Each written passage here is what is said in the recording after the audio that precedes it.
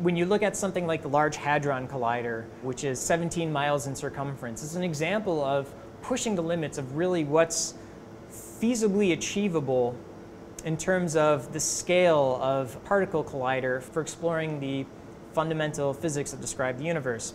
In order to go to the next level, to push the energy boundary even higher, one can imagine trying to build larger machines, but you reach a limit at some point. And in order to go those higher energies, we have to think of a paradigm shift in the way that we accelerate our particles, so we can accelerate them to higher energies in much less space. Plasma wake field acceleration is a new concept for accelerating particles up to very high energies. The primary advantages it offers are that it can do this in a very compact amount of space, and can do this with a very high energy transfer efficiency. So the power consumed in the process of acceleration can be quite low compared to traditional means of accelerating particles. The original ideas for plasma wake field acceleration are almost 3 decades old. The first papers came out in '79 and the early '80s showing that you, in theory, could make these big waves in the plasma. But it's really in the last decades that things have gotten so interesting as people have started to apply the tools like the SLAC LINAC to make these very large amplitude waves in the plasma. So FACET's really a progression between showing that we can make these large amplitude waves in a plasma and use them to accelerate beams that actually have the properties that experimenters and researchers want.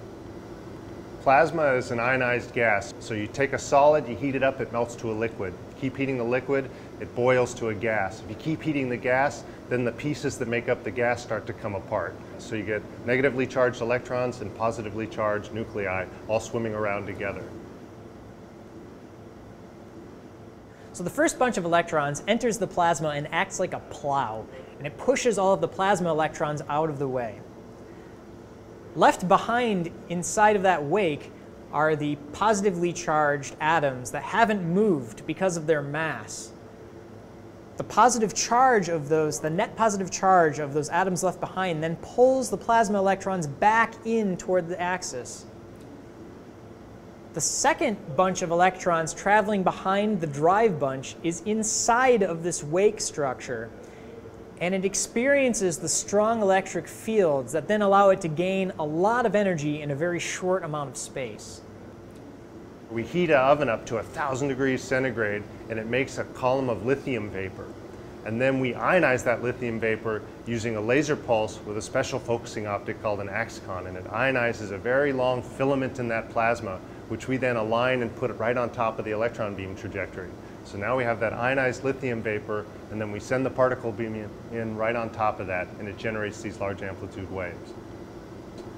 So we hope in the future that using plasma wake field accelerator technology, we can make accelerators that instead of taking kilometers of space to get these beams up to the very high energies that are useful for particle physics and photon scientists, we hope that we can make these very same high energy beams in a much more compact space that you use to fit in the basement of a hospital or in a university, so that many more researchers can have access to these great tools.